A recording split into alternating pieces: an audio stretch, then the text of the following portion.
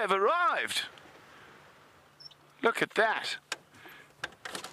All the way from Asia. And they've had to pass some horrific netting and harvesting, but the Amur Falcons are here.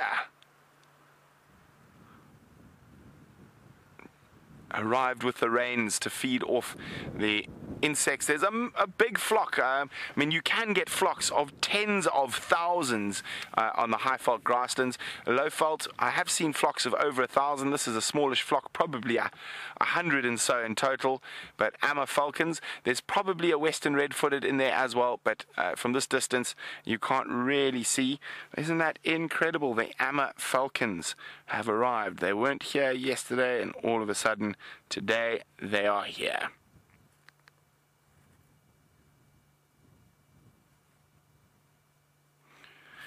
Riding the thermals. Now, they travel massive distances to be able to feed upon the insects. So they migrate after insects.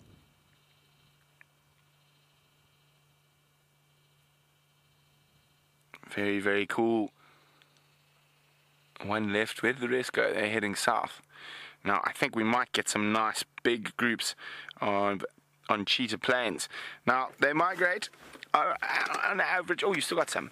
About 11,000. You got them? There's the last one. 11,000 kilometers.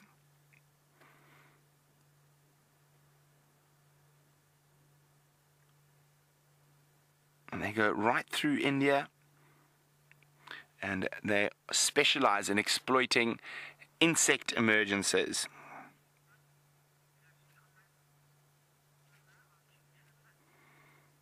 So yeah, Deborah, the armchair traveler, says Amur Falcon. I didn't catch the number. Is a number on her bird list, but Deborah, your bird list must be getting quite big by now.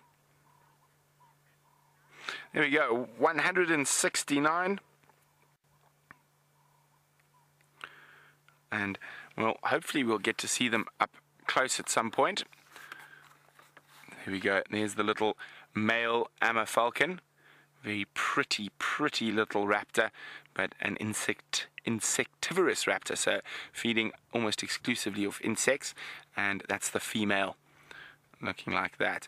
Now, you must always be quite careful, sorry Brian, I'm going to have to do this, to keep a lookout for the red-footed falcon, which is often in the groups of Amur Falcons, and you notice the male Amurs have the bottom side of the wing is white, the red-footed is of course dark.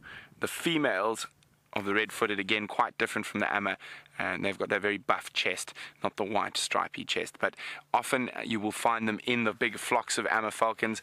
And also when they're around, we saw one, and I've only seen one since I've been here, and sometimes around with those flocks is a slightly bigger European hobby falcon. Now, we've only ever seen that once on the live drives last year. So there we go. So I'm very excited that the little raptors are back. As you know, I am a lover of the birds. And one of these days, the killer bees, when they choose their moment, we're going to make a play at our record. Our record of 38 bird species in a single live safari. Brian, do you think we can beat it? Of course. We can beat it. I think we're waiting for a little bit more rain.